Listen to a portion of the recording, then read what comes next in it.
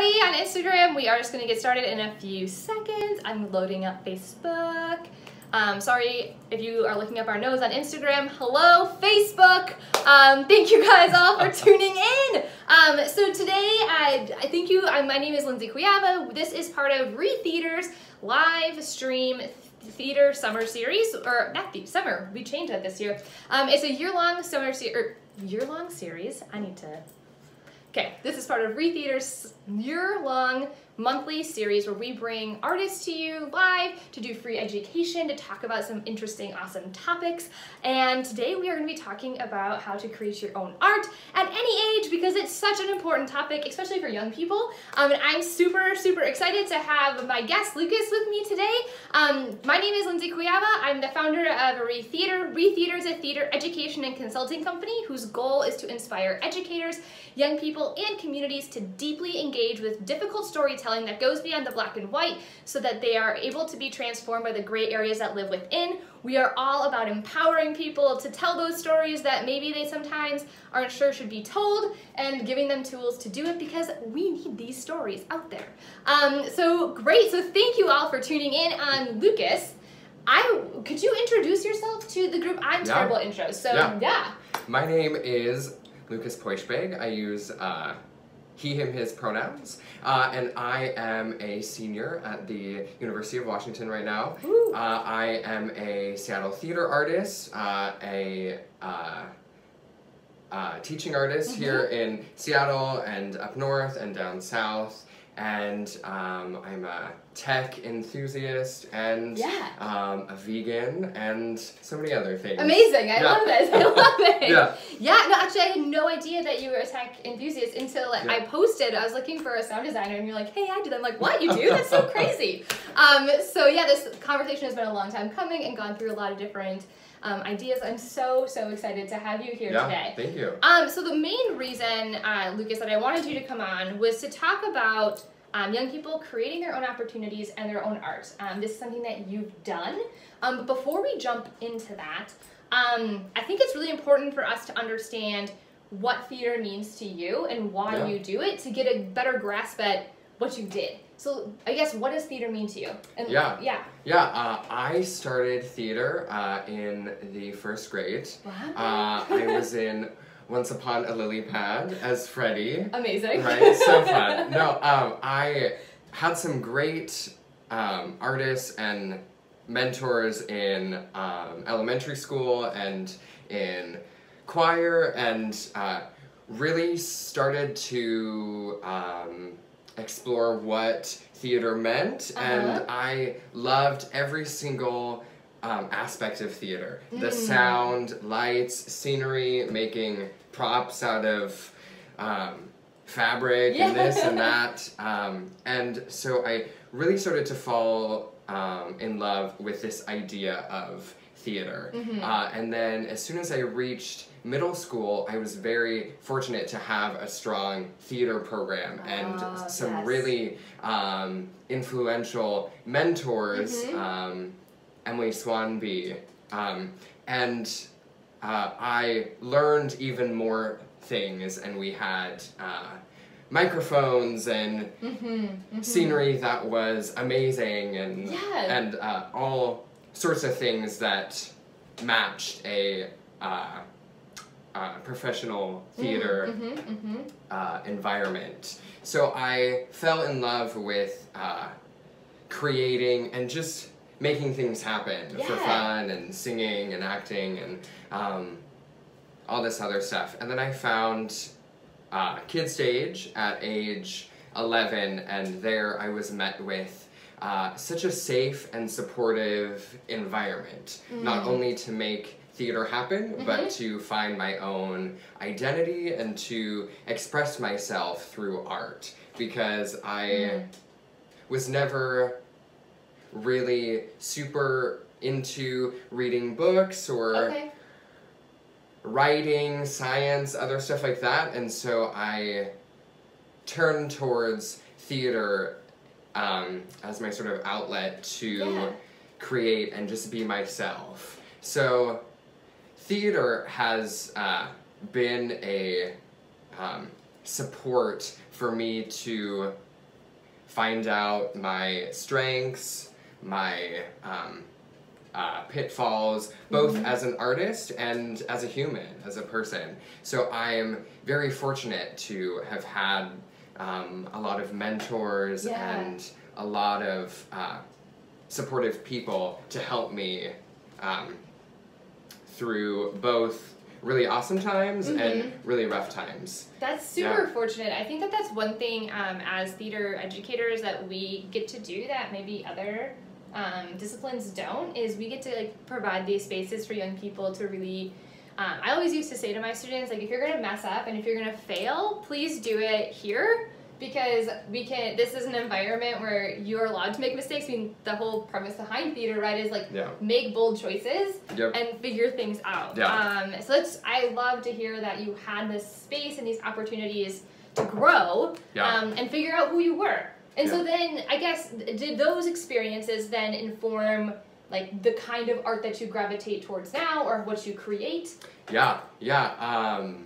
As I mentioned earlier, this safe and supportive environment that I had was something that I wanted to be able to provide to others, regardless of the theater that they're at or the support that they have. Just creating these safe and supportive spaces to make art, and really to have other people find their own strengths and their own pitfalls, as I did.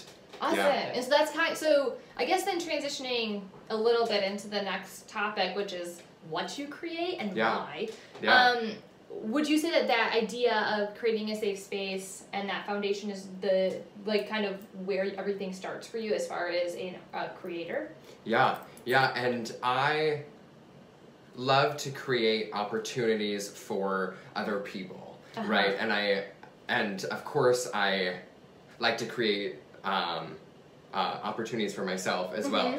But I love seeing other people have a start and a finish and have growth in that. And I think that's why I gravitated towards becoming a artist, and specifically a teaching artist, because I am able to guide others in that journey. So through this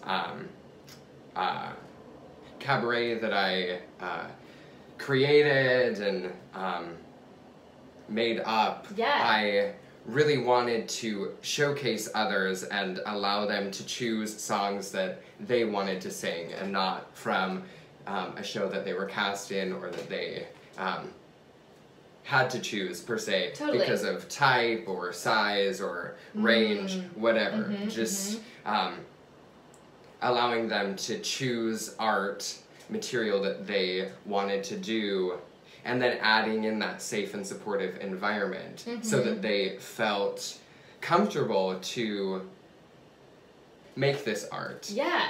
I love this. Okay, so you kind of already like teased a little bit what it is you do. So we're gonna start getting into more like the system of which like Lukas used to create everything. So if you're tuning in and you're hearing things that you're like, oh my gosh, I love this, go ahead and give a thumbs up or hearts or whatever you want to do. But if you have questions, we really, really want to hear from you. So just type those in. If I turn my head really silly, it's because we have my phone up here because we're also on Instagram.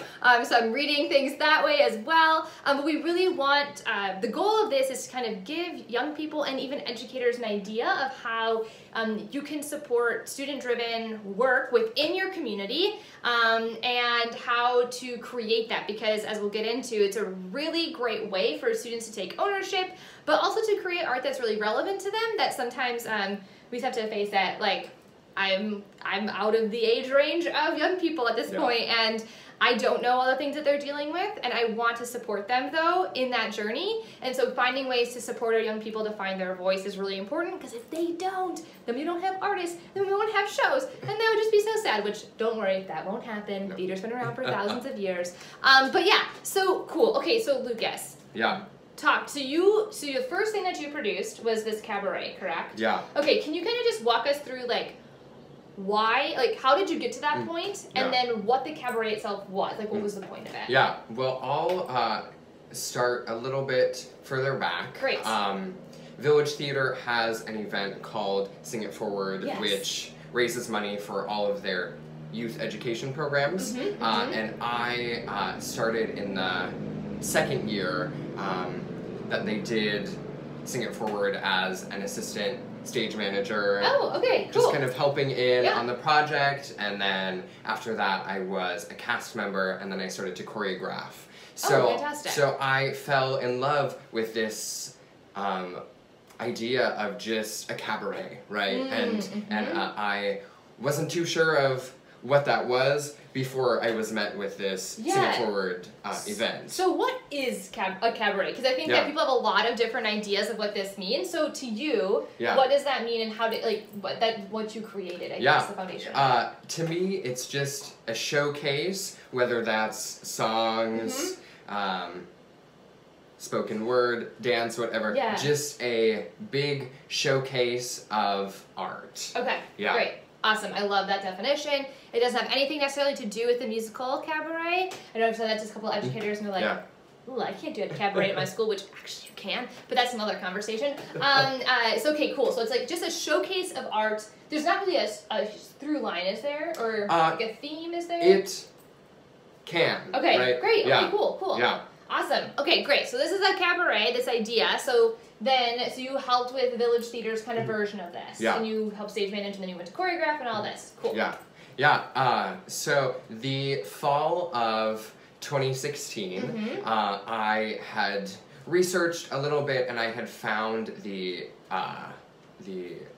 Pocket Theater in Greenwood, and they front the bill for shows that want to perform, or groups, artists, whatever. Yeah. So I was like, cool, an opportunity to do an event where they sort of handle all of the tickets and the upfront costs, and see what can happen. So I started to plan that out, and we'll chat more about the process. Yeah. But I had reached a point about a month in. I had kind of reached out to people and had started to brainstorm some times that would work, dates in the future, and unfortunately I just started to get more work in the spring, and so I just had to email the folks at the Pocket and say, now is not the right time for this event. Which was sad a little bit, but thankfully I had done a lot of work on it, and still had a strong bond with the folks at the Pocket, so that in June of 2017, when I was able to partner with Foundry 10, who are a research-based LLC. Yeah, which if you are not from the Seattle area, or even if you are, please, if you're an educator, go look this group up, because they do absolutely crazy research that's so, so important to the arts community. Yeah. They're amazing. Check them out. Anyways, so I had partnered with Foundry 10, and they wanted to work with me on this event. Yeah. So I spent about a month and a half doing more research, working with other artists, reaching out to folks about this event, students that I had known. We had did the event on TPS to bring in folks that we didn't know, so that it didn't become this event of folks who had already had opportunities, right? So we wanted to really break it out, and we had just 2 rehearsals, and then we had tech day of and a performance, and then we had a second performance at a venue in Ballard. So yeah, so it was a 2-night performance. I love this. Okay, so great. So then I guess what I mean, you already kind of mentioned, right? Like, you like to give people opportunities, Yeah. and you wanted to give people freedom to, like, explore these different ideas. Was there a theme to this cabaret, or, like, a major drive that was like, I have to produce this work because blank? Yeah. So, it was called The Spark of Creation Cabaret, which I am drawn to that song from Children of Eden, Spark of Creation. Of course. And so I had loved that theme of igniting the minds and the hearts of our audiences. Yeah, I love this. The sort of tagline was The Spark of Creation Cabaret featuring young artists and their stories. Okay. To ignite the minds and hearts of our audiences. Awesome. And so then were the performers tasked with finding work that then fit that mold? Yeah. Okay. Yeah, so we had them submit 3 songs that they wanted to sing to us, both myself, our stage manager, and Aaron Norman, our vocal coach on the project. Sure. And Aaron and I chatted back and forth of, does this song fit in the theme? And we actually waited until we got everyone's choices to see what things would change. So we didn't just pick someone's top choice out of their 3 because it fit the mold. We saw some sort of an arc, and then at the first rehearsal, we sang through all of the songs, and we didn't have an order for the show until after the second rehearsal. Okay. So then us as a team sat down and said, okay, what's gonna work? What's gonna make sense? Do we need a fast song here to break up the pace? Or is most of the meat or the heart at the end, at the beginning, right? So we chatted through that. Okay. Yeah, based on what the students had sent us. I like that you allowed the students to give you options. I mean, first of all, I'm all about student choice. Like, the more we do that, it's so important. But I also like it from a practical planning standpoint. That takes a lot of the pressure off of you to make me like, do I have enough soprano songs, enough alto, for all the different parts? And I think that's a really efficient way to put something like this together with less effort needed on your end to coordinate so many different moving parts. Yeah. I love that. And so then, I guess this is just me being really just nosy. When the students selected the material, did they have to tell you why? I can't remember, but if none of their song choices fit, we would ask them to explain why they were drawn to a specific piece, and that would influence our choice. Awesome. Yeah. That's super great. Okay, cool. Yeah, because I think sometimes, as creators, we have a very specific idea, and then sometimes, kids will, throw, a random, so it's out of left field, wait, what the heck is that? But I think allowing them to explain is really interesting, because sometimes you can be like, I didn't even think of it from that point of view. Yeah.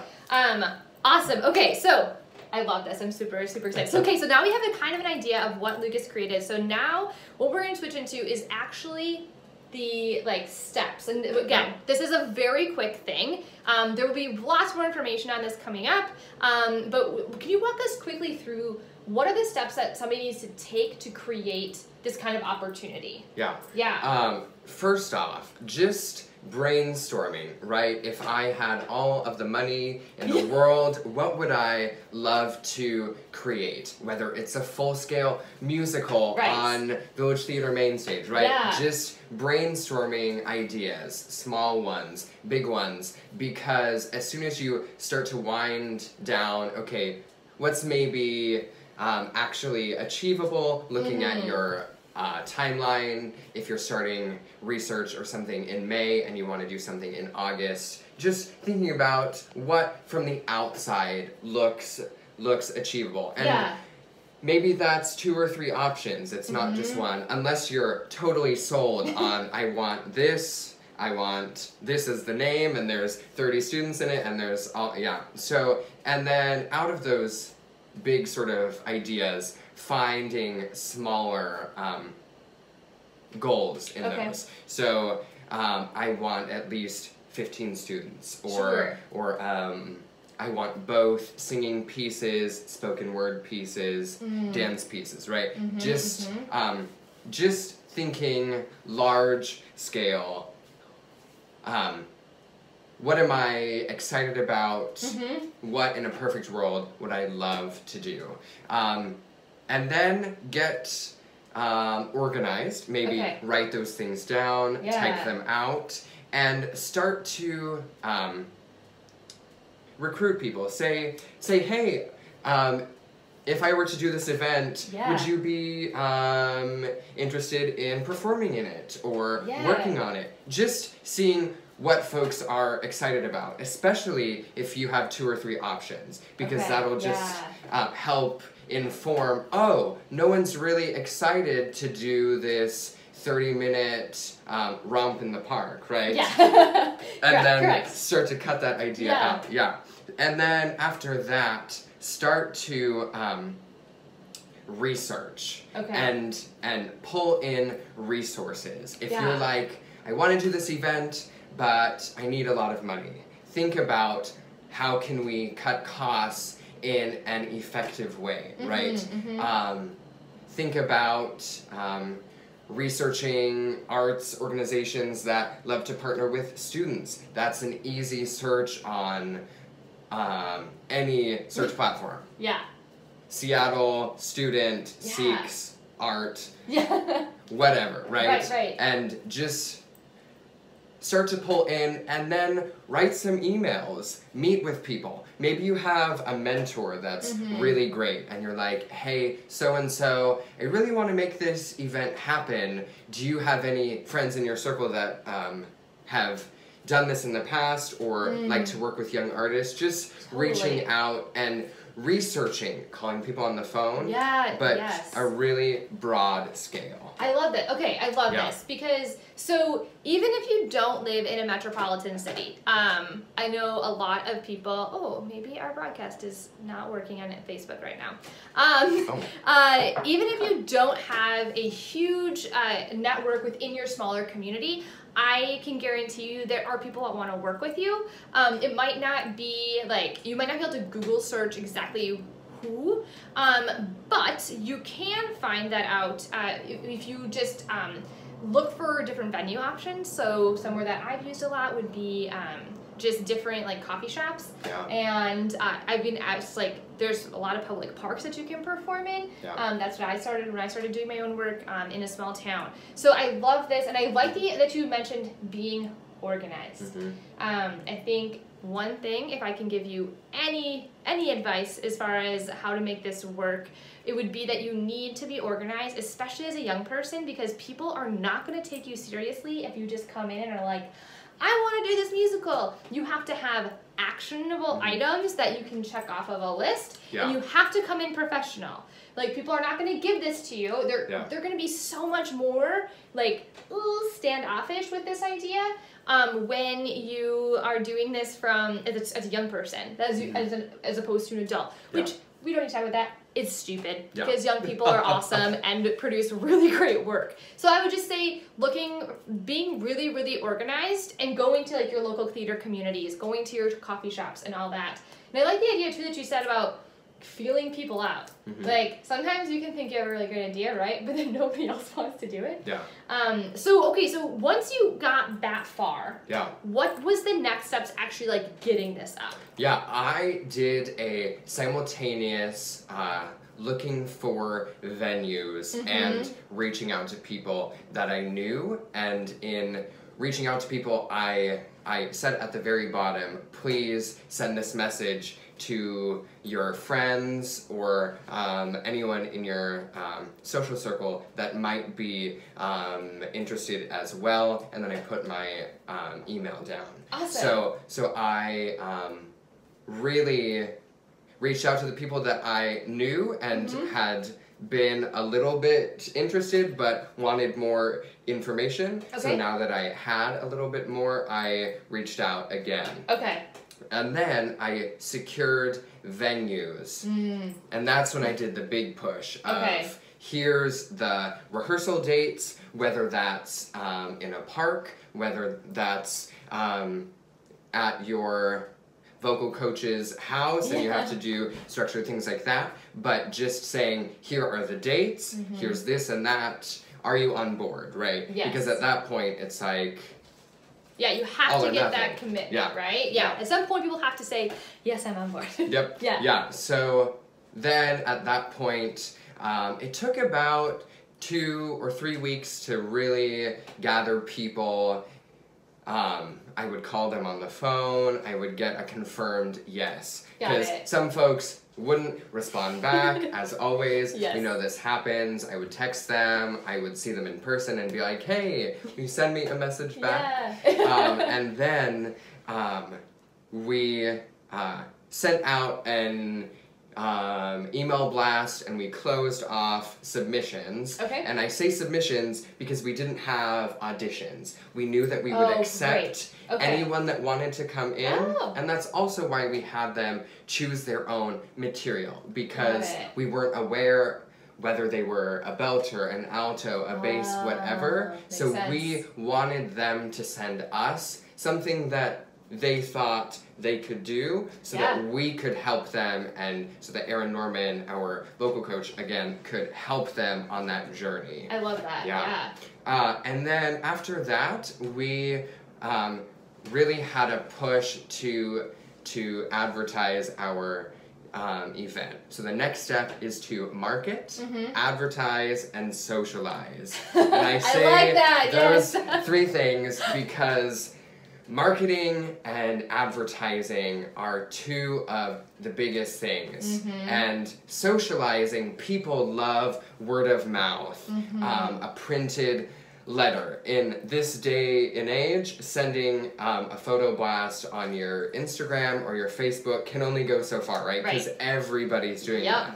So whether that's creating a 30-second video of a rehearsal and you have an opening number and they're singing the last 32 bars, right? Or walking up to folks at an event in your town, at a school dance, asking your teachers or your principal, hey, am I able to stick up this poster that I made? And it's really simple to create quality artwork and advertising through Word, through Publisher. Like, you do not need to hire somebody to create your art. And it's even better if a student in the cast is like, ooh, I'm an artist, I would love to draw something for you. And then you photocopy that, add some print on it, and boom, send it out. So market, advertise, and socialize. And I think that's so I love that you said, like, you can only do so much by putting a picture out, because everybody is doing it. It is time, guys. I mean, I know, like, I also hate calling people on the phone. Like, I hate those things as well, but we need to start doing them because that's how we stand out. And I think that's so, so awesome that you were encouraging your folks to do that, and that you were doing that yourself, because you can't just make a Facebook event. You gotta reach out to people. The other things you mentioned, like, great resources to, like, make your own marketing material. There's also a really great app called Canva that I use that, like, makes it look like I'm spending a lot of money on a social media manager. I don't have that kind of money. But it's really, really great. They have a bunch of templates that you can use. There's no reason that, like, if you are putting blasts out, that they should look, like, unprofessional, because there's all these tools at your disposal for you to use. Okay, cool. So we have just a few minutes. Like, what is there any last steps that they need to make sure that they do? Once again, always making sure that you are organized, whether that's having a Google Drive folder that's shared with your team or fellow members, just making sure that you're answering questions in a timely manner from your vendors, from students in the cast, and also creating that safe and supportive environment, which I know that Kate chatted beautifully on, but just allowing that space for yourself to be vulnerable and for others to be as well.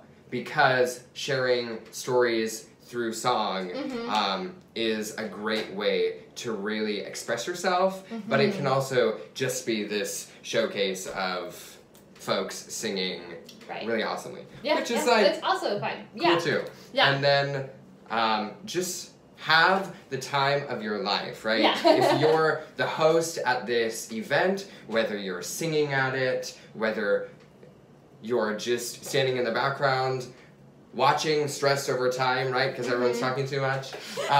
Just enjoy that you created whatever's up there, whether it's at a park, this and that, even the fact of just bringing students together with a karaoke track and 5 people is amazing, right? Yes. Because you allowed that space for students to share some art, and you maybe had the opportunity to inspire 5 people. Yeah. Right? Yeah. I love that. I love that last piece of just enjoy your time. Like, don't stress. There's plenty of time in the world to stress, but in that moment, just totally immerse yourself. That was awesome. That was so much like quality. Like you could like put that as a checklist. I love it. So actually we're going to make a checklist and put it up on the ReTheater website under our free resources and materials. That will probably take us like a few weeks or so, but we will have that available to you if you want to work on creating your own cabaret. And as Lucas had said earlier, reaching out to mentors, to people who have done this. If you don't know people who have done this, you can reach out to ReTheater, and we're happy to connect you with Lucas. I've done a lot of this. Most of our instructors also have. So we also want to be a support system for people who are in rural communities, maybe who don't have access, like they don't have a drama teacher, they don't have this, but they want to create this. We want to help you make sure that you're able to do that. So we are definitely a resource. Great. So Lucas, as we wrap up, do you have any last words of like power, empowerment, or anything to people who want to do this, or even like or even young people doing the arts in general? Yeah, there are resources everywhere. Awesome. Schools have a lot of clubs, and they often have resources and